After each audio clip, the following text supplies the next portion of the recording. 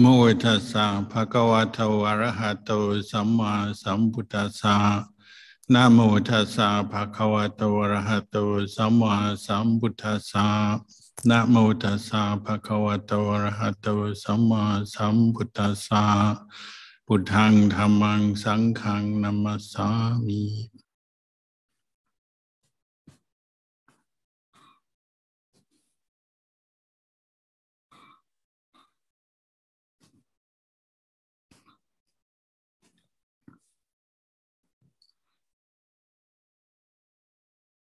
One of the principles that runs through the Buddha's teachings is the idea that to be at peace with the world, we have to be at peace with ourselves.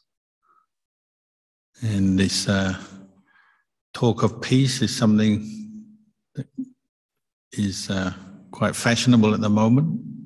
When you hear news of wars and disturbances, then people think of peace. And we're lucky that we have the Buddhist teachings to help us understand better how to be at peace with ourselves and with the world.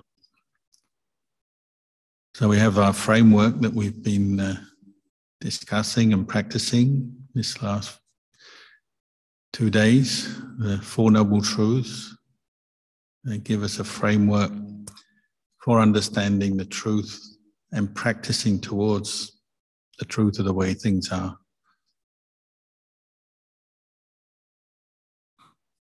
In one way you could look at the Four Noble Truths is the Buddha is explaining how life is, not simply from pure idealism, but the reality of how life is, how world is, giving us the tools, the means to recognize that. This is why he put the first noble truth as dukkha. There is suffering, there is the unsatisfactoriness of life, whether it's a life of one individual, one person, their body, their mind, has its unsatisfactory side to it, or many individuals. When we understand ourselves and understand the suffering, the nature of suffering within ourselves, then we can also see the same characteristics in others, or the world as a whole. He's just laying down the simple reality that that's the way it is. Life is mixed up or bound up with dukkha, suffering. It doesn't mean to say everything is suffering. You might say everything does, well actually you could say everything is suffering, but it's just there's grades of suffering. There's the intense pain and suffering that certain experiences bring us. Then there's the more subtle kinds of suffering. Say when you have pleasure and happiness, but the fact that it doesn't last. In the biggest picture, that's still considered suffering. Well, one particular thing we're studying when we come to meditate, look at our minds, understand them better, is that there's a lot of what we call unnecessary suffering in life. The suffering that comes from our own mental creations, mental, we say fabrications, constructions, sankhara. It's part of a human being to have a sankhara kanda, the mind that thinks, produces moods of happiness and sadness. It's that part of the mind that is creating, we say creating karma, good and bad karma, the sankhara kanda, the sankhara aggregate. And we are very good at creating suffering out of not very much at all, or you could say out of nothing. Somebody once said that a human being is basically a factory for producing suffering. And when we come to meditate and develop more mindfulness, we notice that straight away, how much suffering we create in our thinking, our moods, our emotions. And it's all solvable. And that's the message of hope that the Buddha gave us, is that we can solve our suffering through cultivating the right qualities. And those qualities are the qualities that we developed through the Eightfold Noble Path, the fourth truth. In developing skillful conduct, speech, action that supports the development of mindfulness, clarity, and wisdom on the inside. So it's possible to overcome suffering. Otherwise, the Buddha wouldn't have taught these Four Noble Truths, wouldn't have taught this way of practice. But it's something that we can only experience through cultivation of the right qualities. And in the beginning of practice, we need a lot of patience, because straight away, as we practice, particularly as we practice meditation, turn our attention inwards to watch our mind, we're seeing how much suffering and negativity we create from day to day, even from moment to moment in one period of meditation. Negative trains of thoughts rooted in greed and attachment, anger, hatred, fear, worry, and confusion, misunderstanding of the truth. These kind of experiences are hitting us as soon as we meditate, as soon as we close our eyes. The negative emotions and the unskillful thoughts of the mind, what you would call suffering, comes straight up, because we've been doing it for a long time, since we were born. We haven't been perfectly mindful and wise. We haven't been cultivating all the qualities of the Eightfold Path since we were born. So we have to accept that. But this is why we practice. And the Buddha's given us hope, because he said, well, you can actually deal with these things and reduce the amount of suffering you're creating and actually end it. That's nibbana, that's the end of the path of practice, is removing greed, anger, and delusion from the mind. It can be done. Not only the Buddha has done it, but individuals since the time the Buddha lived, both men and women, they've done it. It can be done.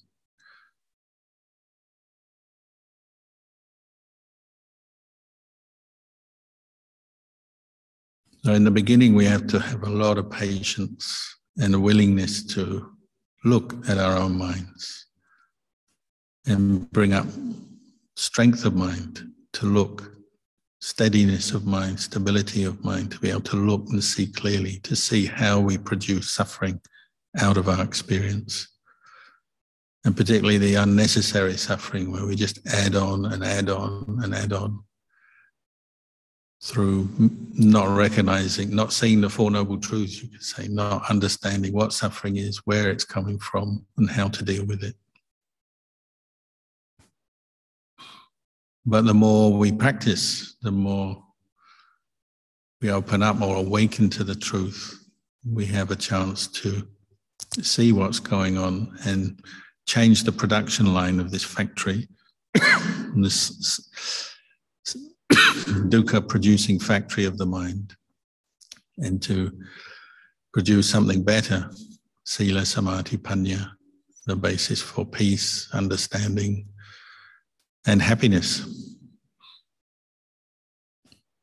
So it's like we're coming in a bit like, when they have those factories in the world that are maybe not doing so well and losing money, maybe the production line is not very efficient, or their products are old, out of date, or whatever, and so they bring in all these new people to try and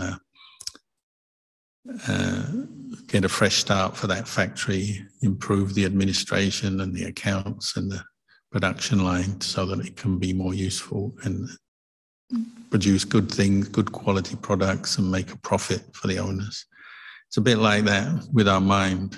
We're introducing the Dhamma now to try and re-establish our goals and the means to achieve our goals. So new ownership, or not necessarily new ownership, but a new production line, a new system, a new way of living. It's like introducing the Dhamma into your thinking and your way of going about your business in daily life. And as you practice meditation, the first thing you realize is how much we're just caught into endless trains of thought that are not guided by much mindfulness or wisdom, but more just by habit of mind. And the habit is fueled by ignorance, craving, attachment, the things that the Buddha identified as the causes of suffering.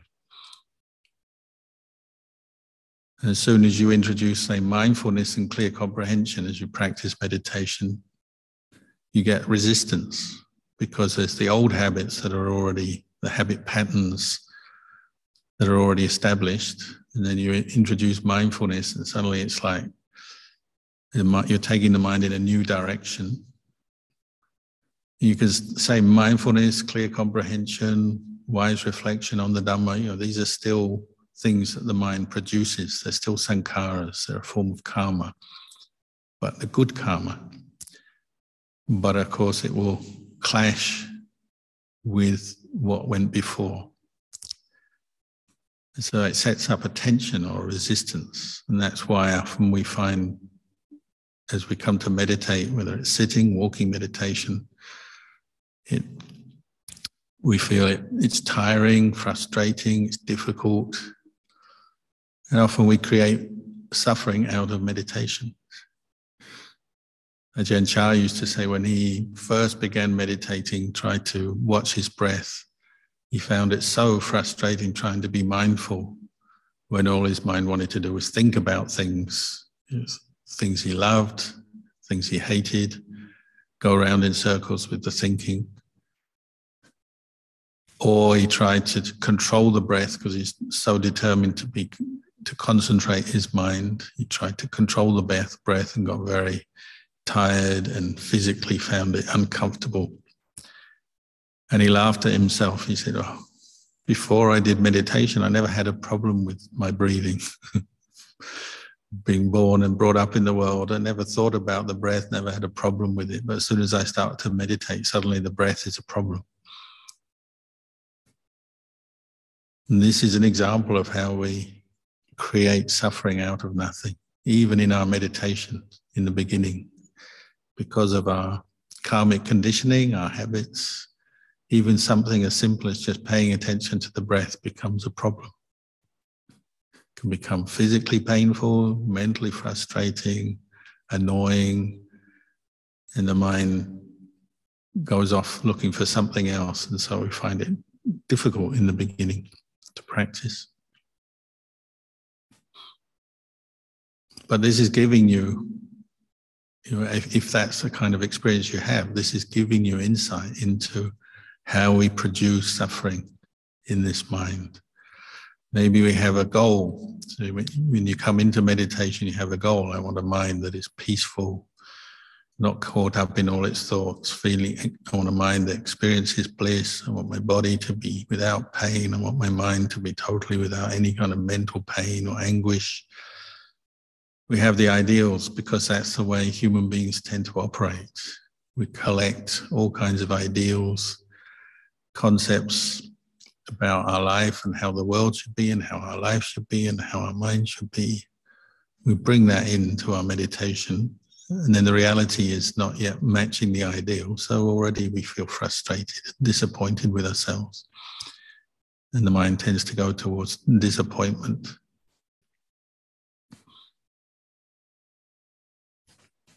The Buddha was encouraging us to keep bringing out mindfulness, because then we have a chance to look at what's going on and not just judge ourselves as good or bad. just to look and get familiar with what is happening, the process by which we are producing suffering in our experience. And the more we can do that in a detached way, just look and know without judging, without getting too involved, then there's a chance for us to start changing the habits, changing the production line. Instead of producing more stress and unhappiness, we can actually produce more mindfulness, kindness, and wisdom, more useful qualities. And the more we learn how to do that, by letting go, stepping back, letting go of the negativity, observing how if we do have mindfulness, we don't have to create so much suffering out of our experience. Even if we have physical pain on the outside, or painful memories, or unpleasant thoughts arising, we don't have to jump onto them and become caught into suffering with them. We can just observe them arise, pass away. If we can do that, then there's a chance, we can see there's a chance to reduce our experience of suffering and change our whole experience of life, of the world.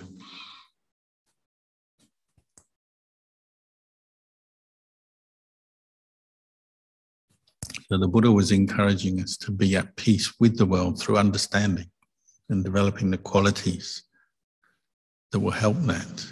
And as you develop that more in yourself, then you can share that and encourage that in other people.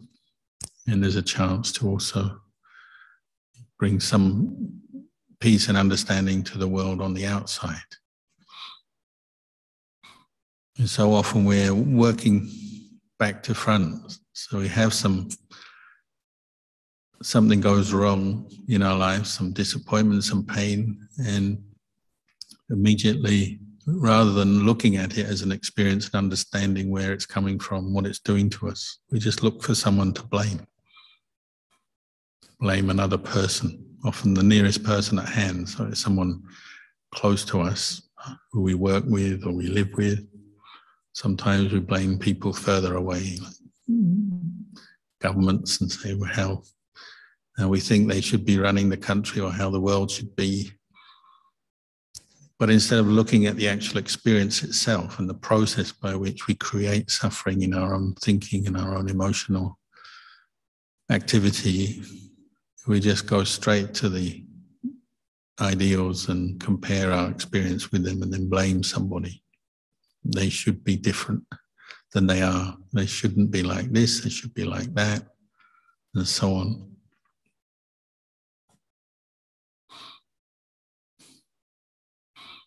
So we have this phrase, we say, the way things are. Big part of our meditation is just learning to see the way things are. It's not good, it's not bad, it's just the way things are. As you establish mindfulness, even if you're getting caught into some anger or fear or worry, as you establish mindfulness, you can look back and say, this is just the way things are. Maybe it's happened so many times before, it's quite natural it will happen again. But now you're looking at it from the eye of wisdom and mindfulness. So you're changing that experience rather than buying into it and becoming it. Just noting it and knowing it as it is. So once you practice mindfulness, it also opens up other possibilities, other ways of looking at your experience or looking at the world. You can change the habits of the mind, change the processes by which suffering arises. Go into suffering reduction rather than production. Because your mind is like this sort of empty space, like an empty factory waiting for the production manager to decide how he's going to run the system and set everything up and what he's going to produce and so on. It's waiting for that. That's up to us to take that lead And our good fortune is we've heard the Dhamma from the Buddha, so we can use some of the wisdom of the Buddha and employ it in our own mind, in our own experience. So it's like a shortcut. If you have a good teacher, it's a shortcut to developing the kind of qualities and the wisdom that helps you to understand yourself better and deal with the world and its problems better.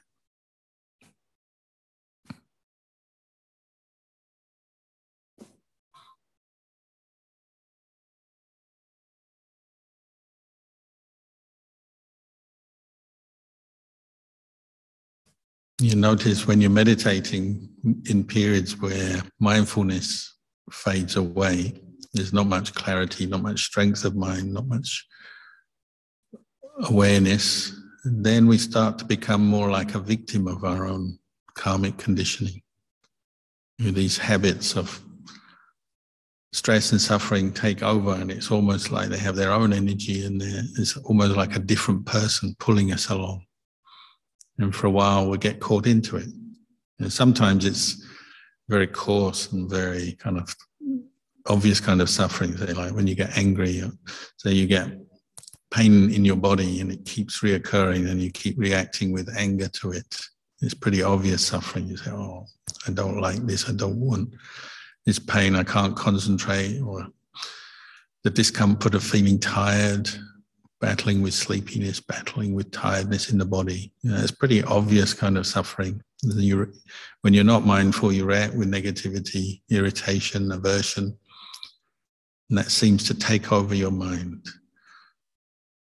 But other kinds of suffering are more subtle, aren't they? When you have desire for something, you start fantasizing about something you haven't got. As you're meditating, you're thinking about food, or thinking about a person that you like, that you want to be with, or a place or a situation that you would like to be in. If I got that, then I'll be happy. If I'm there, then things will be good. But it's also creating the causes for suffering. And it's also like your mind has been taken over by this person who's just subtly, quietly pulling you away from the present moment, from the truth, towards suffering. One thing is just when you get caught into distraction based on desire, wanting something, liking something, fantasizing or imagining something, uses up a lot of your time and energy, and that gradually wears you out.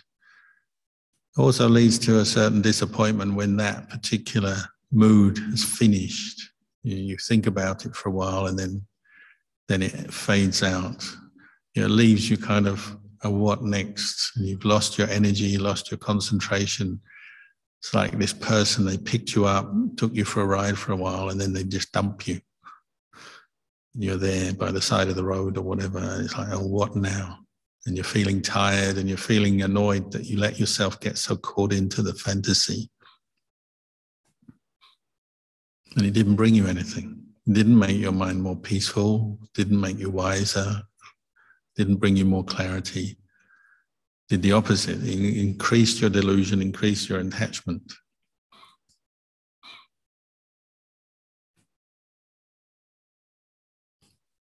This is one of the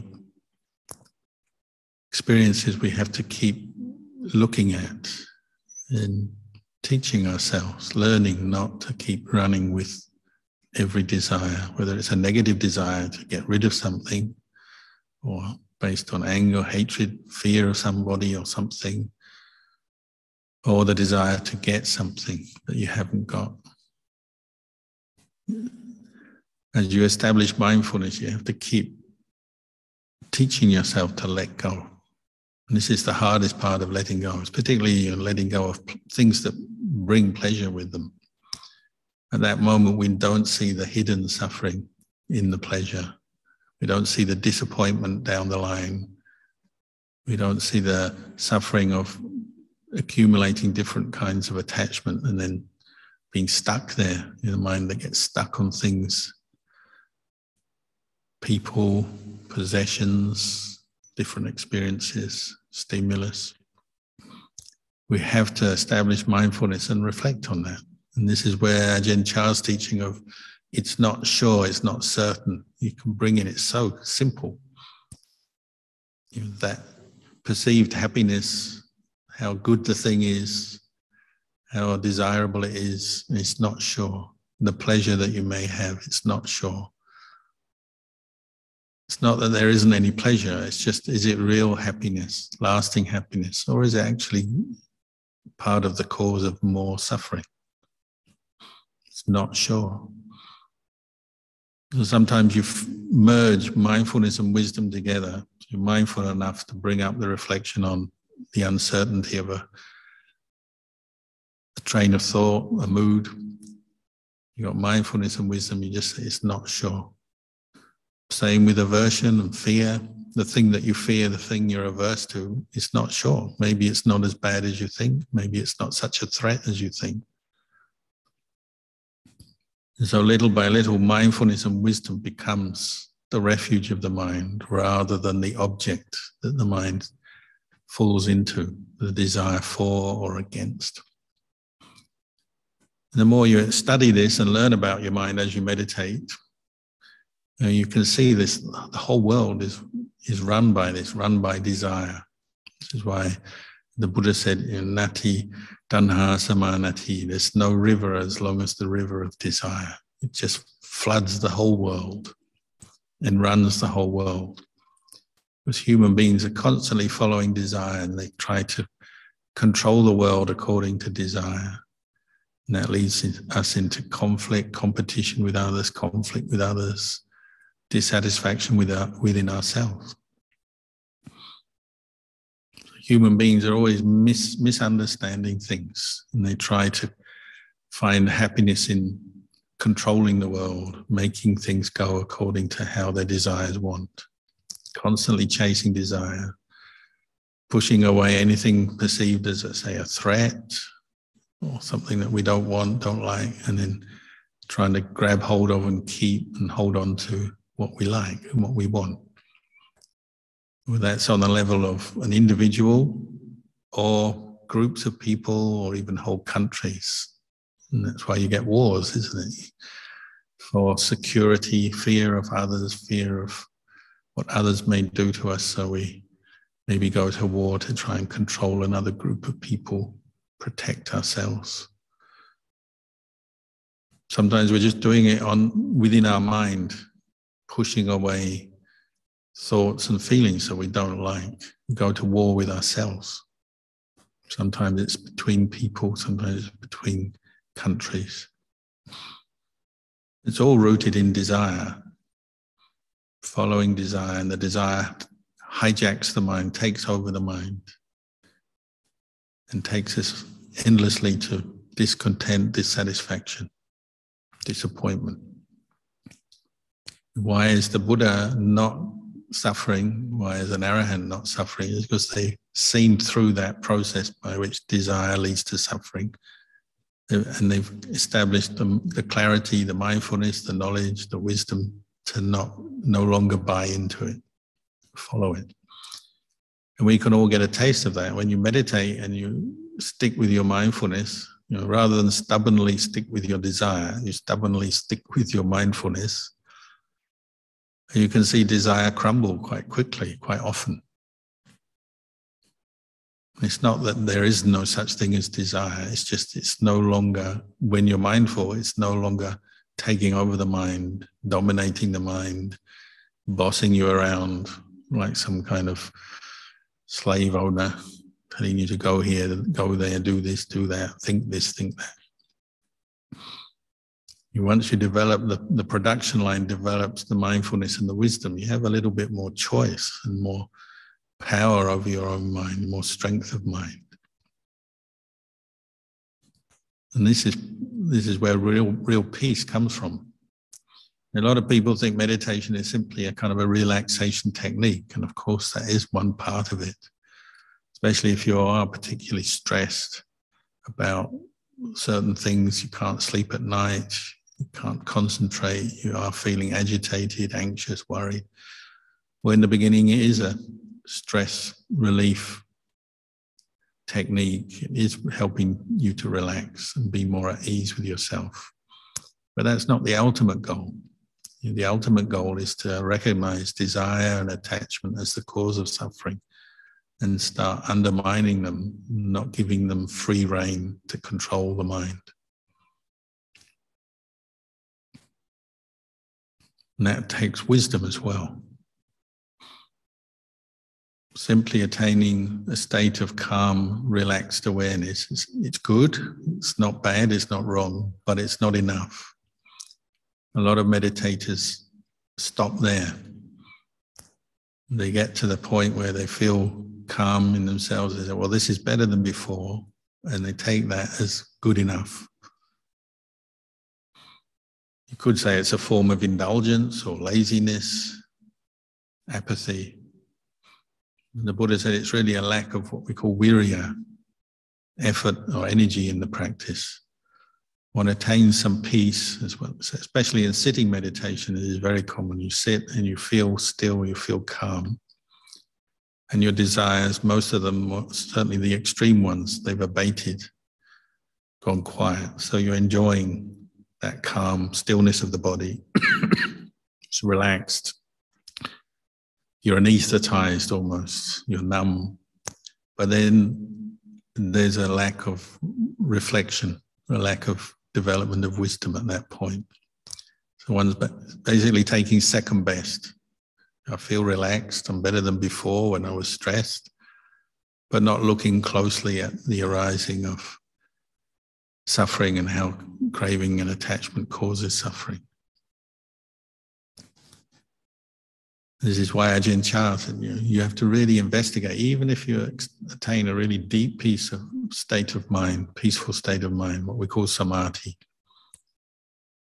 There's rapture, there's happiness, maybe even one-pointedness. The mind's let go of all its worries and distractions. It's bright, it's energized, it's peaceful.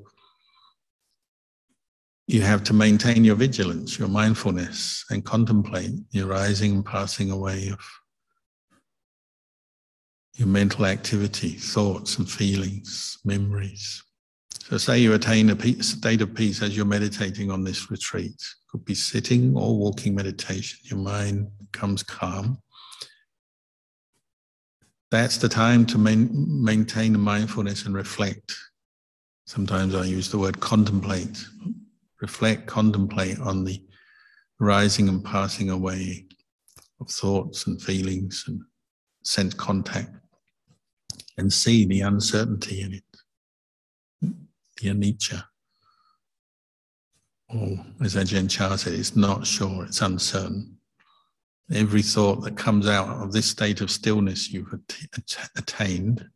achieved, there'll still be thoughts coming out of that. As you come out of this, the quiet, the peace of mind, thoughts arise. That's where you need your mindfulness. The samadhi alone is not the path. Samadhi is practiced with right view, right thought, right effort, right mindfulness. It's used as a basis for insight. How does insight arise? It has to come through wise reflection, contemplation, wise observation of the way things are. So if you attain some peace in your meditation, that's good, that's praiseworthy. But then what happens next? Where does your mind go? Say when you finish your meditation this morning, you get up to do something else. What happens at that moment? Where does your mind go? Maybe it's thinking, what next? It's one of the most common things, isn't it? What next? Food. The desire comes up for something. Or maybe you feel pain as you get up from the meditation cushion and there's a small aversion there to the pain. Oh, it hurts so much, my knees. This is all desire and attachment re-emerging after that peaceful state. This is where we need to keep vigilant and contemplate. The desire to speak to someone, do something, eat something, think about something, go here, go there. And this is why the Buddha encouraged us to practice mindfulness. Now we use the term mindfulness in daily life. But it's just mindfulness. Daily life. What is daily life? Well, you're a living, breathing human being. That is daily life. Whether you're in the morning, in the middle of the day, nighttime, that is daily life. And the Buddha said, maintain your mindfulness and contemplate the impermanence or the uncertainty of phenomena. Thoughts come and go, feelings come and go. So one who maintains and puts effort into maintaining mindfulness through the day or through daily life has a chance to really let go of desire and attachment, really break up this process where suffering and stress is formed in the mind. Because of course we can suppress desires and attachments as we meditate, but when you suppress something, it's just waiting to re-emerge, isn't it? So Ajahn Chah said, samadhi is a rock on grass. And we're always landscaping in the monastery, and you put rock somewhere and then you pick it up and the grass is yellow, it's died off for a while, but then it very quickly it re-emerges. We get lots of rain here, so it doesn't take long and suddenly you've got green grass again. The rain is desire and attachment. Suddenly your defilements are re-emerging after the samadhi, after the meditation retreat, after the good sit where you got really peaceful and still.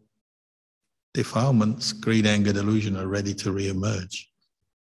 So you still need mindfulness afterwards, and you still need to contemplate.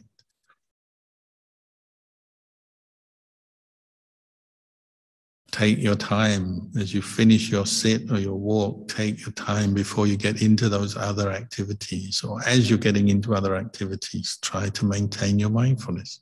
Use whatever level of mindfulness you've developed. Preserve it as you engage with the world through the day. And the more you practice, the more you will interrupt the habits of mind that are producing suffering. You'll see or experience moments of clarity, even in the midst of busyness or difficulty or problems that arise. The moments of clarity and mindfulness hopefully will improve and increase through the practice. And even in the midst of a busy day, you might have more mindfulness away and you notice yourself getting caught into stress or irritation. But there's enough mindfulness to pull yourself back, to preserve your precepts and to let go of that mood, even when you're busy or very distracted by things.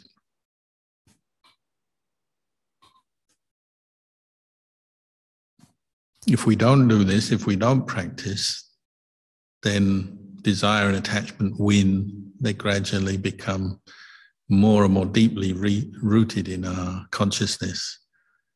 And they affect us over and over again through our life. And as we go towards the end of our life and our body gets a bit weaker, it's even harder to bring up mindfulness and deal with desire and attachment. So just last week, I was talking to a doctor who was asking for advice how to help people close to death. Because she saw so many people panicking with unsettled states of mind, with fear, anger, anguish, particularly related to past events coming up, people not being able to maintain mindfulness and reflect on their mental activity close to death, so overwhelmed by anguish, fear, panic. She said it was so common to see this and so sad because, as human beings, we have so much teaching, good teaching available to us. We have the opportunity to practice, listen to Dhamma, practice the Dhamma through our life. But often we, through heedlessness, through distraction, we forget the practice. We don't learn to meditate, or if we have learned to meditate, we let it slip away, we forget about it. That's another very common one, isn't it? You meet people, middle-aged people in their 40s and their 50s, and they say, oh, when I was young, I used to meditate and listen to Dhamma, and then I had my family and got into my job and forgot all about it. And then when in their 40s or 50s, they start to have a few health problems or relationship problems, and then they turn to the Dhamma again. But there's been this 20-year gap where their desire and attachment was just running wild in their life. So only by the time they're 40 or 50, maybe they realize and come back to the Dhamma, if they're lucky. And some people don't. Things just go downhill and downhill. By the end of the life, the mind is very weak, doesn't have much mindfulness or insight. And it's very sad. People can die with a lot of suffering, mental suffering, not just the physical suffering of the body. The Dhamma is there to counter that, to help us produce the qualities of the path. Virtuous conduct, mindful speech, mindfulness, effort, wise reflection, patience, kindness, compassion, all these qualities that you develop through the path. They're coming together to produce a state of mind that is strong, is able to be detached from the pain of the body even at the end of the life, that is able to focus on the Dhamma even at the end of life.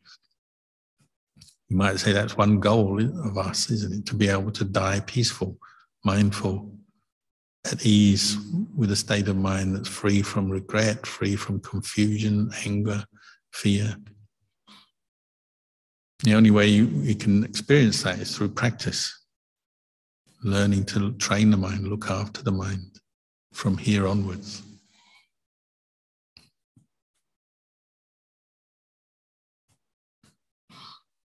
So maybe I'll leave you with those reflections this morning. We've got some time left that we can carry on meditating together.